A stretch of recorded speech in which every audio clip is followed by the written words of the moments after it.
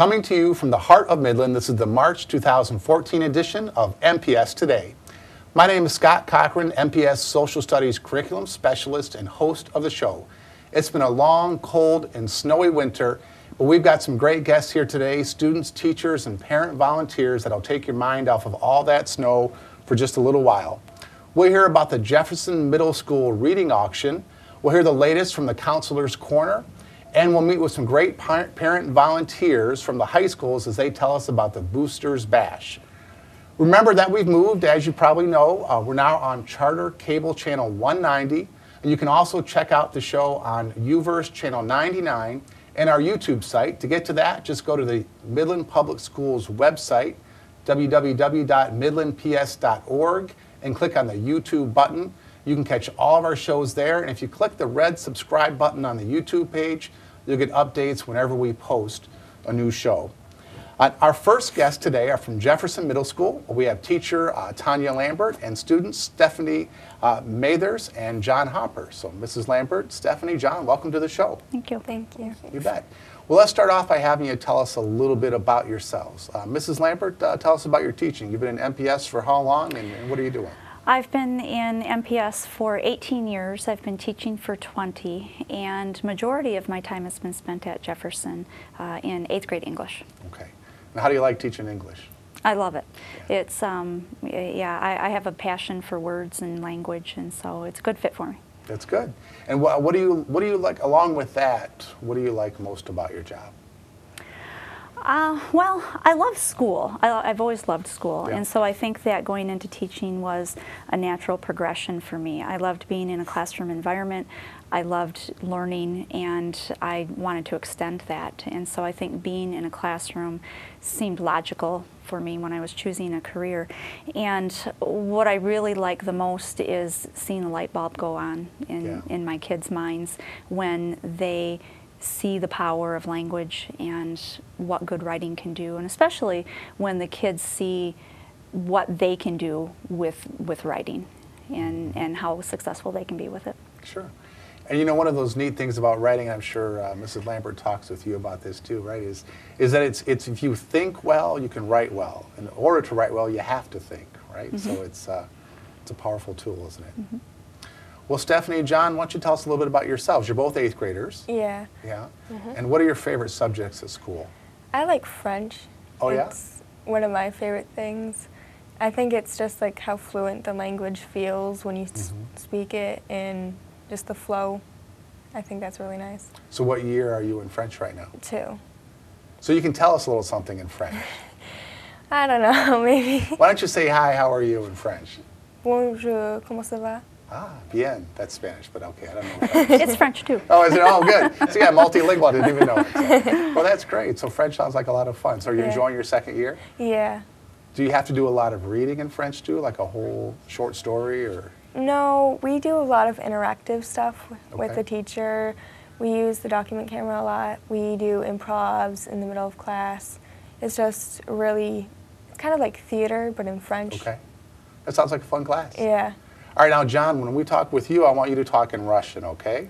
So no, I'm just kidding. So, John, what's your favorite class in school? Probably history. I like history the most. I just find it interesting. I've always liked history and what happened and how it happened, all that. I also really like my teacher, Mrs. Bays, because she doesn't teach out of the book. She teaches like verbally through worksheets, and I've always hated teachers who just like read the book. Okay, we're going to learn about this section of the book.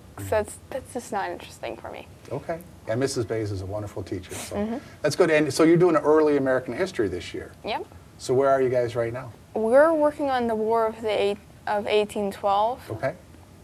You know, it's funny because you talked about, you know, reading from the book and having a more experiential class. And I always use the War of 1812 as an example when I'm talking about good teaching. It's not when was the War of 1812, right? It's why did it happen? So hopefully when you're done, you know about why it happened, and you can tell Mrs. Bays all about it. What do you guys like to do when you're not in school?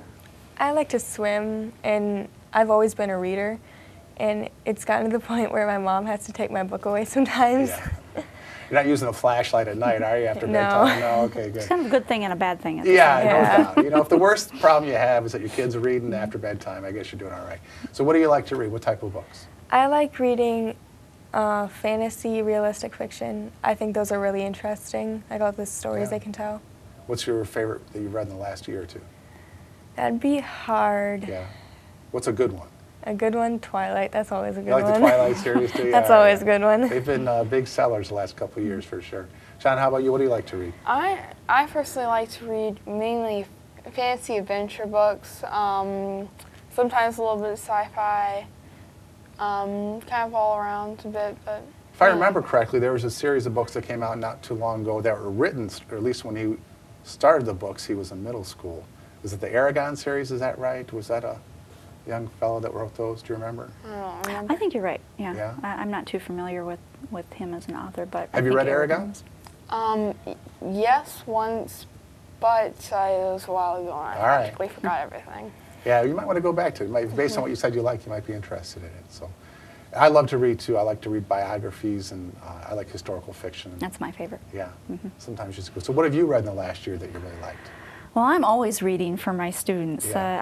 I don't read much for myself anymore, but the book Revolution was a good one. Well, it kind of takes place in present day, but it takes you back to the French Revolution at the same time. What else has been good that I have read? Alex Haley's Queen. I read within the last 6 months or so, and I loved that. Yeah. Yeah. Good. There's nothing like a great book to keep you Yep. interested. Well, let's talk about 8th grade English just a little bit before we go on to the reading auction. When folks who aren't in schools think about English, obviously I think they think about reading and writing, but what are we specifically covering in 8th grade English? Well, the easiest way to talk about curriculum for 8th grade English is it is a lot of reading, it's a lot of writing, it's a lot of language study, and it's a lot of thinking. Those are kind of my 4 areas. But more specifically, when you talk about reading, sure, we have traditional literature, including short stories and whole class novels that we read together, but then I'm always encouraging the kids to be in an own choice book as well. And when they finish that, they move on to the next one. We do a lot of informational reading practice as well, and we work on strategies for tackling that type of reading. With writing, lots of different types of writing. We focus on informational, narrative, we do an argument piece, and there's always literature analysis type of writing as well. And language study, we do vocabulary every week. I push vocab, and there's grammar as well. Yeah, of course. And critical thinking. You got to put all of that in there too. There's a lot. There's a lot. There's a lot, okay. Well, let's transition then to talking about the reading auction. So you mentioned that you like to have students reading, you know, books and short stories for class, but also their own choice books as well. So that, I imagine that led to the reading auction. I mean, what's that all about? Well, years ago I was struggling finding ways to keep my kids motivated to read and wanting to read, and it was kind of like pulling teeth to get them to be interested. And I had always wished that I could pay my students to read, and they thought that that was a great idea. I would do it if I could get some money for it. And that's where this idea was kind of born. The only way I could obviously pay my students was with virtual money. And so the first group that I did it with, I believe are this year's seniors, and I made a deal with them and I said I would pay you $1 for every page that you read in your own choice books this year. And their eyes kind of got as big as saucers. And then we started talking about how it would be virtual money. But they bought into the idea, and so they read and read, and before they can get paid, they do have to turn in a reflective report over what they've read. And once they've satisfied me with that, then I enter the money into their bank account, and we keep a logbook in the classroom, and every child has their own account, and that they keep track of throughout the year. And then what we do at the end of the year is they get to spend their earnings that they have saved throughout the school year on fun prizes at a silent auction that we hold as kind of our end of the year celebration of our reading efforts. That's great. So they get paid for reading and virtual money, and then they can spend that money on a silent auction. Yeah, and so the more you read, the more spending power you have at the auction, and then there are other parts that are part of the project as well. Now you said they're reflective projects. Are these kind of the old school traditional book report that's yeah, sort of. They're manageable for the kids and they're manageable for me at the same time, but they still require them to think. There's several that they can choose from. They range from reflecting on the themes of the stories that they're reading to different aspects about the characters as well. So why don't you guys tell us a little bit about that? What are some of the books that you read or the reports that you've done, what was that like? Well, I've read The Last Song recently, and I did like a summarizing report. And what I had to do was write a summary of it, of the book, and I had to like write down the themes and what went on, like that caused it with basically the proof, and then what I would recommend, who I would recommend this for. Sure. And it was fun. It was easier to do than build a poster or whatever like I had to do last year. Okay. And John, did you do the same thing, or have you done a different one than that? I typically do that same one because it's kind of a straightforward layout. Write a summary of the paragraph, like write the themes, write kind of just like 3 different paragraphs, and that's all. So it requires still thought, but it's not like creative thought. It's kind of recounting what the book is. Okay. Even though I like being creative, it's just I like to get the straightforward thing. Have you tried the character analysis I have ones? not yet. I've had Have you other done any people of say those? No, I don't something. think so. The other options are, there's one that is the student takes 3 characters from the novel, and they pretend that they had gone out for Chinese dinner, and at the end of the meal they break open their fortune cookie, and they have to come up with what that character's fortune most likely would have been and justify their reasonings for that particular fortune and explain it with proof from the story. And there's another similar one that involves horoscopes, and so they take several characters that they read about and they match them with horoscopes that seem fitting for their character for one reason or another. So you're trying to, you know, that finding evidence from what you read and proving a case from your reading is such an important part of what we do. And if you take a look at the Common Core state standards, which I know there's all kinds of, I don't know, there's all kinds of things that people say about the Common Core, but really it's just about using informational reading and writing in English to develop great thinkers, right? Yeah, and I'm asking them to think. That's on what you're those. trying to have them do, yeah. So that's great. As you've gone through your reading, I know there's more to the auction than that. So I heard something about prizes, that you get to bid on prizes. Tell us about how those prizes show up in your classroom. So how do people know to send things to your classroom, and how do they know what to send? How does that work? Well, we wrote letters to certain businesses, and we started that about mid-year, and we just sent them out. And we have them addressed to the person or to the business, and then they return with our address on them with optional gifts if they decide to or not. And we just start accumulating all of these gifts that we can bid on. Yeah. We wrote our letters in November, and every child signed up to write to a different place, and we brainstormed what would be good businesses to contact. And in the letters, they explain what our project is about and what we're doing, and ask if they would be interested in helping us by donating a prize. So we wrote our letters in November, and it takes us a long time to fine-tune them because we want them to be as perfect as possible. I think we went through, what, 3 drafts? 3 drafts this year, sometimes 4. Yeah, sometimes some people had to do them over again or rewrite them because maybe something. And some people wrote to multiple.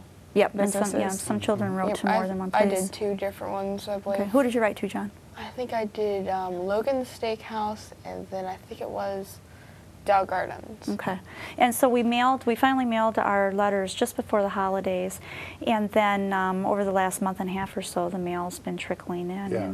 And we usually get maybe about a third of a comeback with That's the a pretty good letters. response, right? Yeah. So And our that's- families help as well. Yeah, of course. And we have such supportive families in Midland that I'm sure that's part of it as well.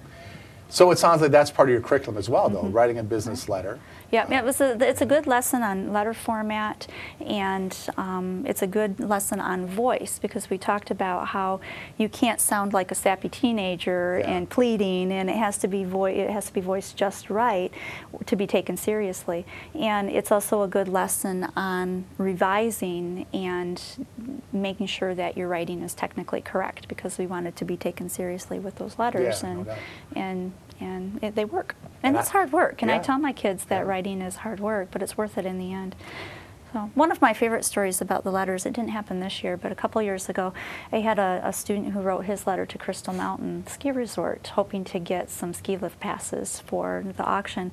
And I heard back from the gal who received the letter, and at first it was a negative response, and she was saying that they weren't able to help this year, and they kind of tried to stick to their area with their donations.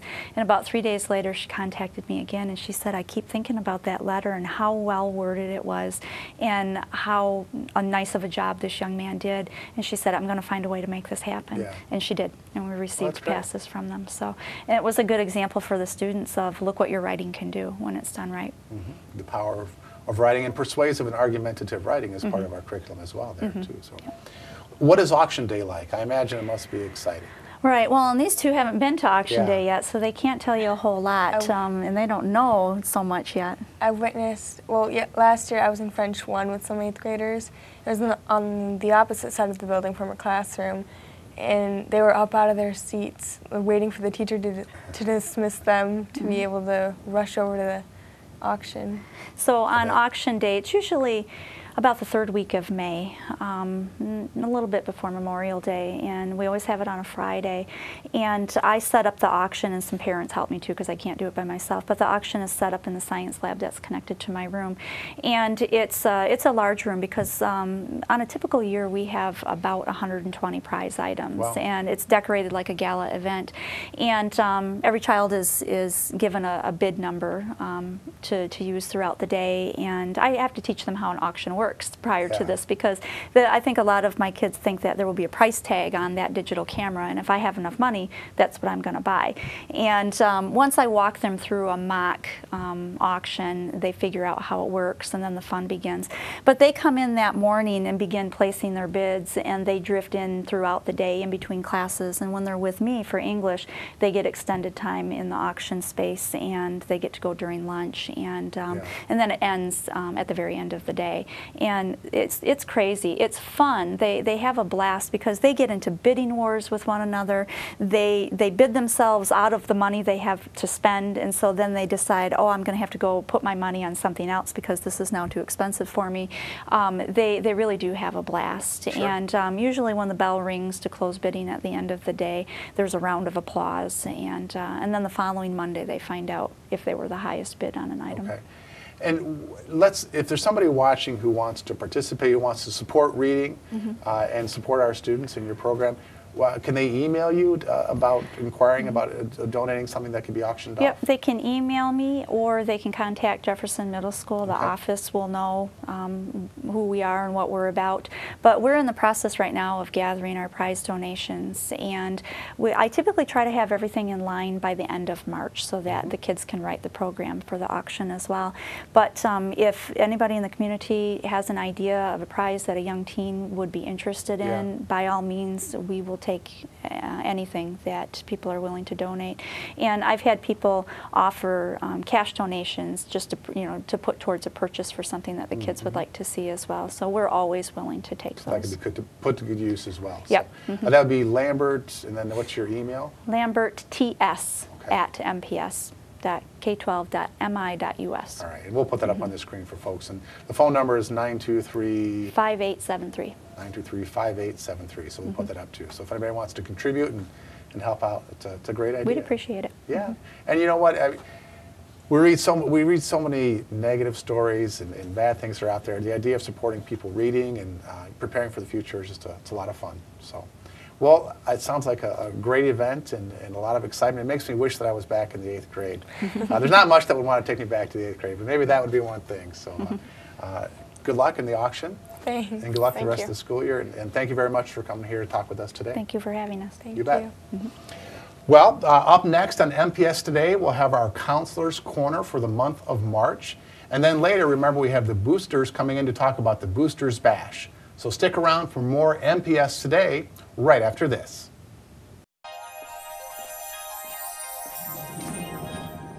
Can you consent with me? Imagine what you'd see if every child had a book to read. 'Cause every kid across the nation deserves a book to read, and we can make it happen right now. No, I don't know what you've been told, but kids with books learn so much more. So the mission is for us to get a book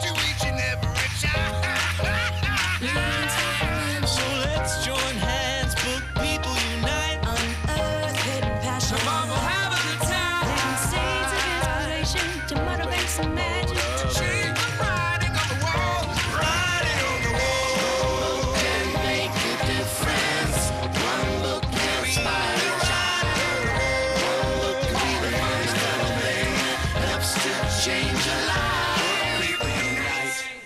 Read to a child today and spark a lifetime of ambition.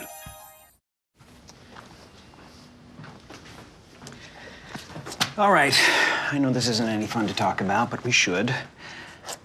Okay, so who's gonna do what? I'll pack the dead batteries. Great. I'll only put what I don't need into a duffel bag. Perfect. That's totally unhelpful. No problem. Meanwhile, I will try to comfort everyone by speaking in a calm voice. And I'll try to get the generator going without any gas. Oh, let's not forget the cell phones, which probably won't work. Right. And who is going to handle supplies? I can forget to do a list for us. Thanks, pal. Well, I think we couldn't be any less prepared. I'm proud of you guys. Talk to your kids about who to call, where to meet, what to pack. Visit ready.gov/kids for tips and information.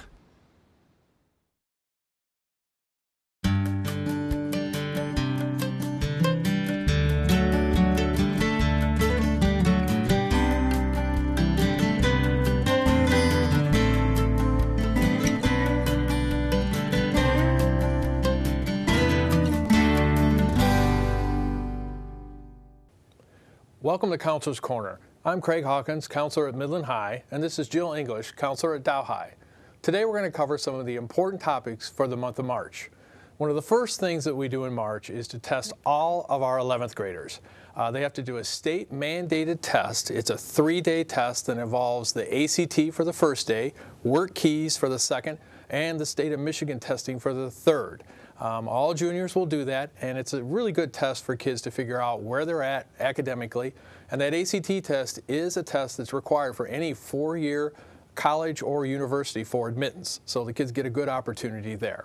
They should get their results back in about 3 weeks. That's the hope, so that then they could register for another ACT test that's given independently by ACT on Saturdays that students would have to pay for. Luckily, they don't have to pay for the March test that we give them. So that's kind of the first thing that kids have to be ready for that first week in March. Another important topic in March is the AP registration. That's advanced placement testing.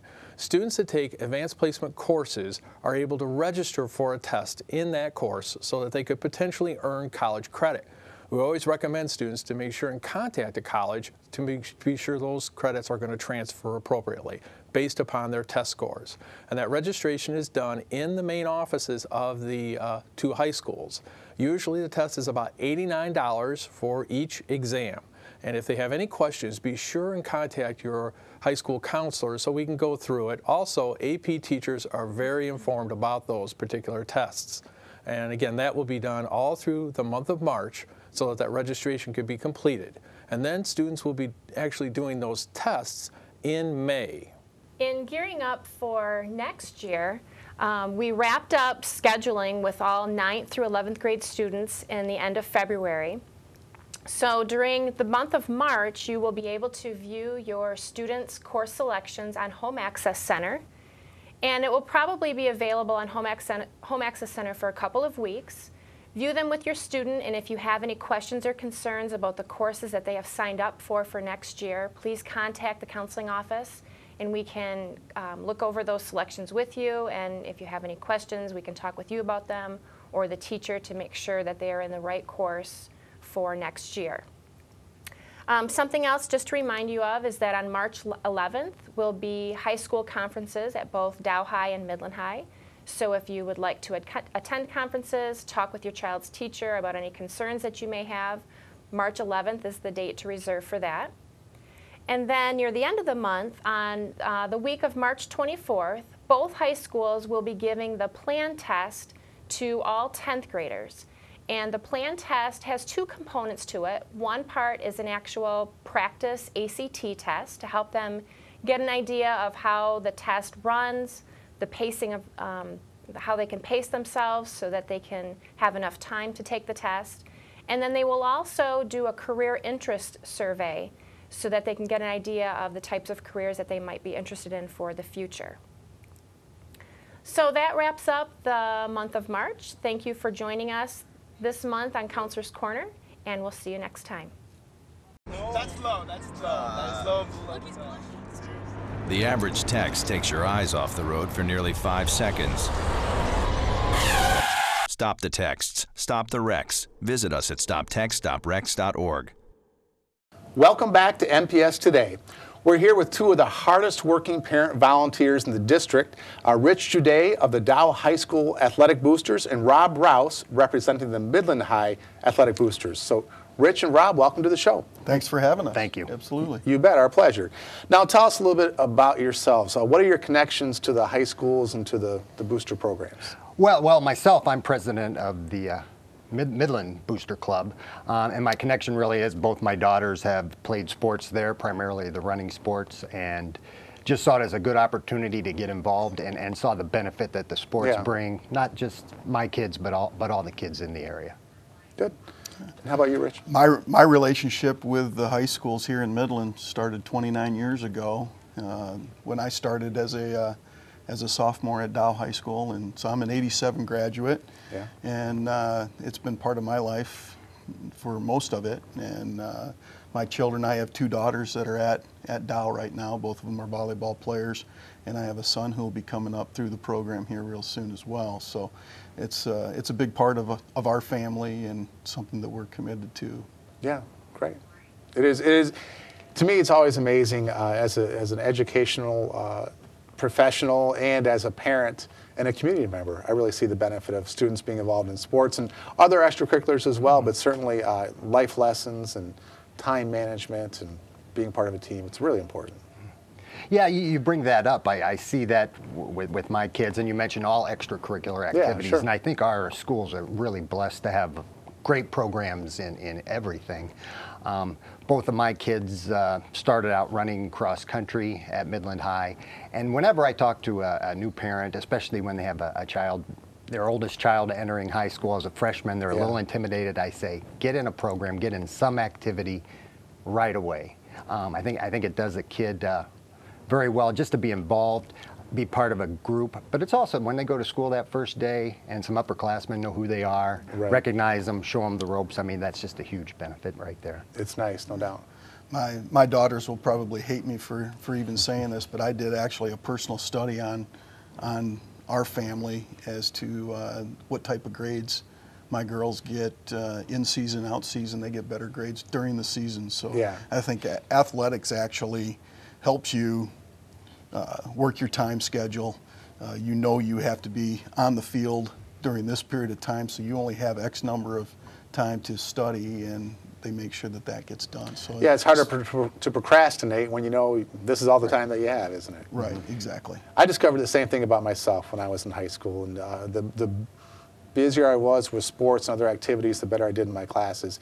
But it doesn't surprise me to hear you say that, because we've done studies, large-scale studies, and what we found is that as students are involved in one team sport or one extracurricular activity throughout the school year, they're more likely to have higher grades and do well on the ACT than if not.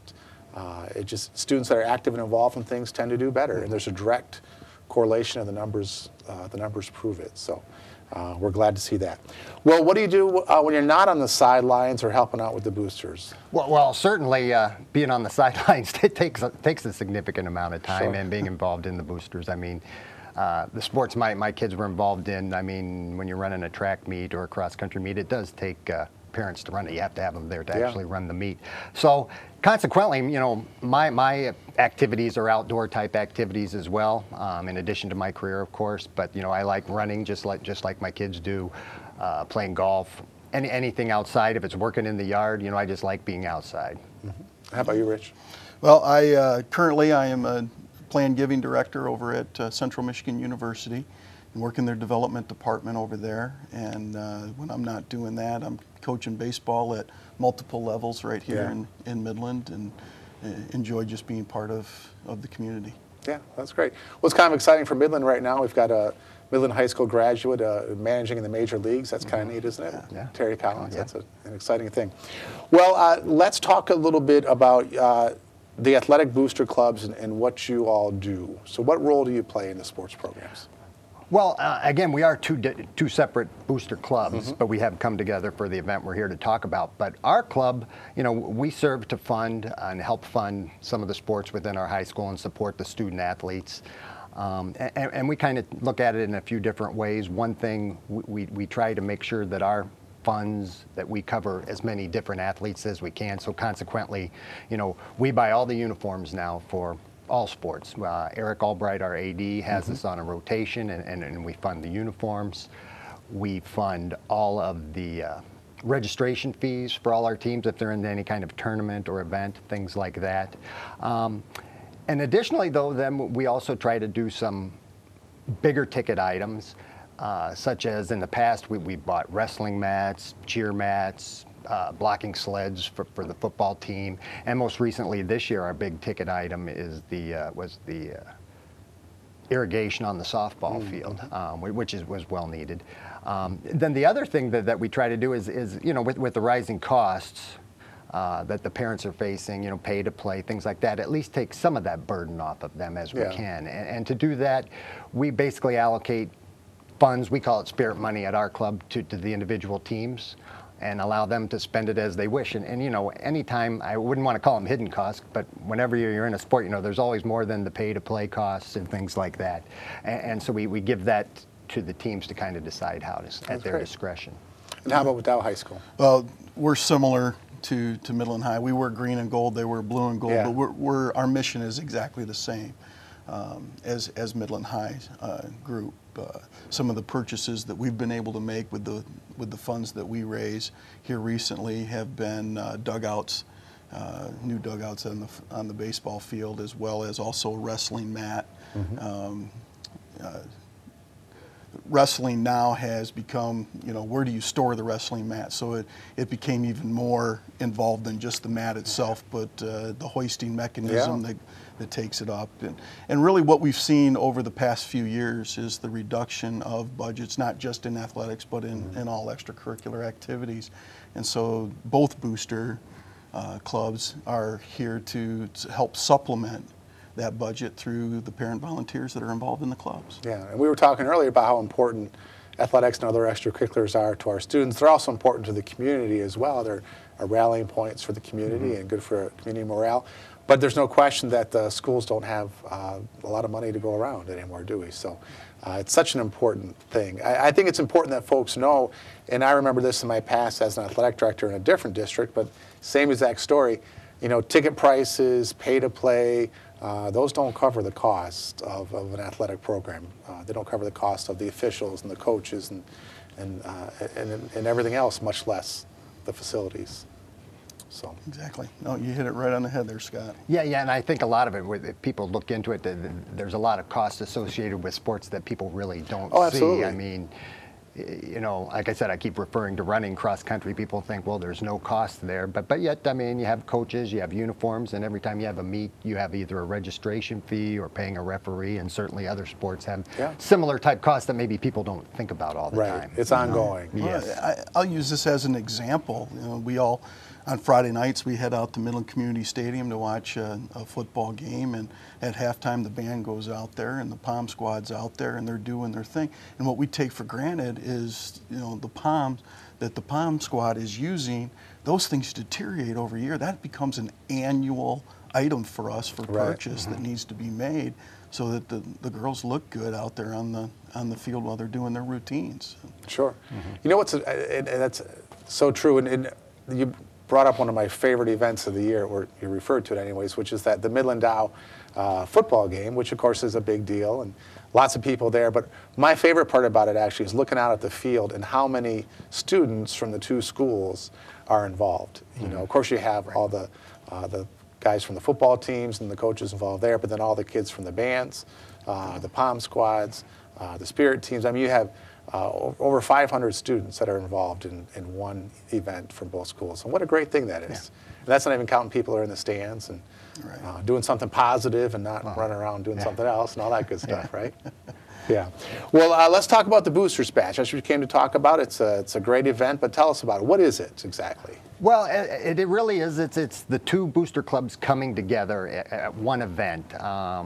And the primary idea was that, you know, all the different teams and the different clubs are out soliciting funds maybe from our community. And really, besides a fun night out, I think it provides, you know, one avenue for the businesses within Midland and the community members to give back to the athletics at both schools at the same time. So what's the night? Rich, can you take us through the night? What's it like? Sure, absolutely. You know, we bring the community together at Dow Diamond, which is a great rallying point within our community, and you know, we put together really a show and live music. We have dancing, food, raffles, silent auction items, a wide array of silent auction items, some great golf packages, trips, and other items that are up for auction. So everyone's having a good time, and it gives us the opportunity to bring our people together for a great cause. I mean, we have these student athletes that are out there trying to have a great experience. Yeah. How do we give them that great experience, and how can we have the community rally to make sure that that experience takes place the way it needs to take place? And that's what the Booster Bash, really our mission is all about. Yes, we want to raise money, but we also want to use those funds to enhance the experience for our student athletes. Right. Yeah, so it's so that's at the Loon Stadium. And when is the Boosters Bash this year? It'd be March 21st. Okay. And we always have That's it a like Friday. the Friday before, the last week before spring break. We figure most of our sports teams are in a low spot. Yeah. And so it's a good night so everybody can attend.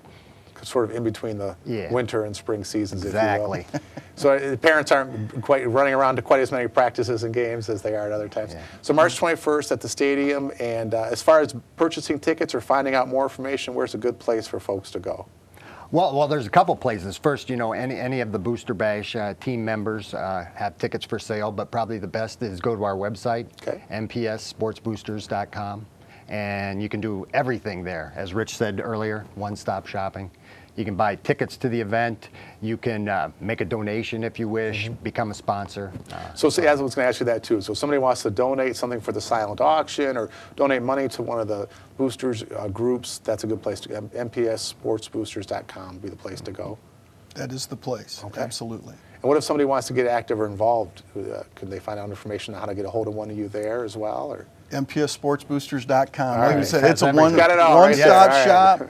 You know, you go on there and you're able to express any of the wishes that you'd like to if you want to be part of it. What are a couple of the new things for this year's Boosters Bash? What's the music? Do we know? Is it going to be DJ or a live band? We have to wait and find out. Oh, well, yeah, buy a ticket and find out. But no, actually, it's going to be the Sinclairs. We've had them every year. They're a good band, and you know, we always try to plan some other little different activities. So it's a little bit different each year. I think last night. Yeah, we have a couple new items for auction this year. We're auctioning off a whole pig. A pig? A pig. Okay. Yeah, you can. Are you allowed to keep a pig in the city of Midland in your backyard, or is this? No. This is the post. No. This is the afterwards. No, after you purchase the pig, then the pig goes to butcher. Ah, got it. So you just need a freezer to keep the meat in. All right, well, good. Exactly. That's great. Some ribs for the summer if you want to get ready for that. That's always good. What else do we need to know about the Boosters Bash? Have we covered it all? Yeah, I would think so. Again, it's just everybody's opportunity, the community's opportunity to, you know, support Midland school athletics for both schools, and you know, it's been successful the last few years, I would say, and so we just invite everybody to go to MidlandSportsBoosters.com and get some tickets and join us on March 31st or 21st rather. March 21st. March 21st. Right. March 21st, Friday.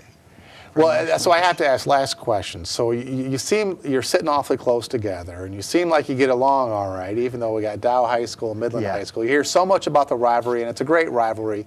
But how do you do as far as working together with each other? Oh, Scott, I think it's important for this entire community to realize that, you know, we are one community. You know, yes, we have two different high schools, and our students go at it during the school year.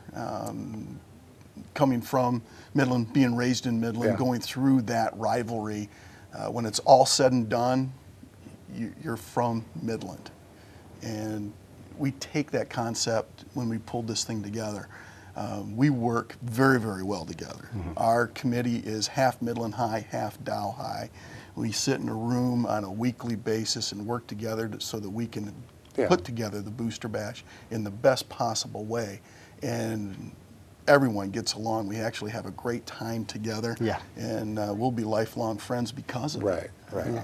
And hopefully, you know, we can use that. We can be an example to what can go on between the two schools out there, and you know, our student athletes also are able to come together and do some great things together as well. Yeah, I think Rich is right. I mean, we're a community. We just happen to have two high schools. Now, Rich and I didn't know each other, I don't think, really before this event. But, you know, if I think in my head going around the table, there's people there, you know, that I work with, go to church with, people that, you know, our kids have been on the same teams, maybe in some youth sports programs over the years. And so there's certainly people that you know, and sometimes some of the other people I didn't know, I didn't even know really which school they were associated with.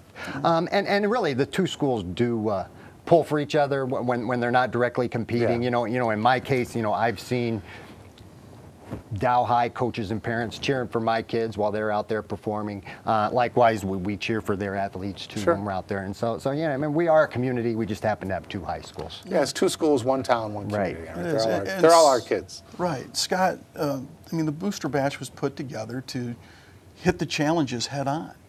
And Dow High's challenges are no different than Midland High's challenges. So what better way to meet those challenges than let's do it together. All right, well, that's great. So it sounds like a wonderful event, and we really appreciate the spirit of you all working together and the work that you do independently as well to support our students and our programs. It's really, really appreciated. So thank you very much. And thanks for having us out, Scott. Of course, our pleasure. So March 21st at the stadium, and we'll get that information on the screen one more time here. So, we expect to see a lot of people there. It should be a fun night. All right, well, thank you very much for joining us today. And remember, you can watch our show on Charter Cable Channel 190, on UVerse Channel 99, and on our YouTube site. Just go to the Midland Public Schools site at www.midlandps.org and click on the YouTube button in the top corner, and you can catch all of our programming there. So enjoy the show, and we'll see you next time on MPS Today.